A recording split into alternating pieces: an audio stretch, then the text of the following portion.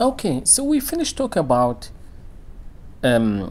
T-piece, and again, T-piece, we said basically we disconnect the ventilator here and we just provide and leave the ET tube secured in place and provide a T-piece, an oxygen through the T-piece. We said the main problem with this is that the patient is breathing through a small tube, which may add an extra work of breathing.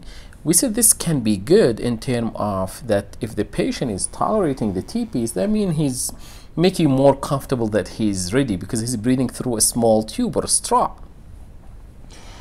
But sometimes it can be hard for the patient, and you don't want to say, hey, the patient does not tolerate as a T-piece, then he's not ready or she's not ready. You want also to provide some help for them, and that's what comes pressure support ventilation as a way of weaning. Remember, quickly go back to my video in pressure support ventilation, but it's patient triggered only, which is perfect.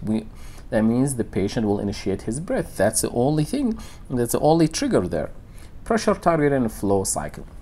Pressure targeted, that means if we,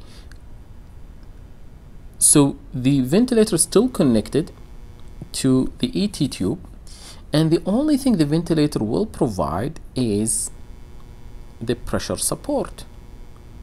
And we decide how much pressure support. Usually, the higher the pressure support, the easier to breathe for the patient, because that will push the air through the tube, and the less work of breathing. We believe, or I mean, we've been using, let me say, +5 centimeter H2O, that we feel it's adequate to push the air and overcome the resistance of the ET tube. So we feel at that point, if the patient, everything looking good, with pressure support at using +5 centimeter H2O, then again we look at the other things of respiratory rate, O2 sat, and how much tidal volume the patient is pulling, because we can see all these on the ventilators as a subjective way to say, oh, the patient is ready. Again, if the patient is still having hard time, you can go up on this to 10 or 15. But to say the patient is ready for extubation has to be no more than 5. Again, there are some exceptions, but the general rule has to be no more than +5. And actually, in some patients, we go to 0.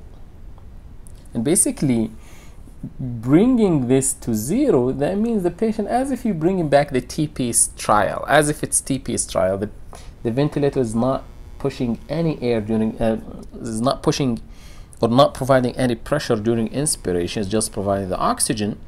So as if it's T-piece trial with using pressure support ventilation.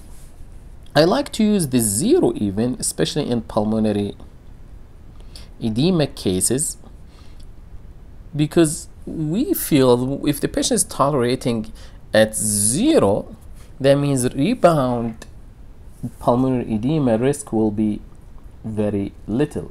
So mainly in pulmonary edema, just to make sure once we remove this positive pressure ventilation, the patient will not get a rebound pulmonary edema. So that's how positive pressure ventilation can be used as a mode of, as a way to wean while the ET tube is still secured.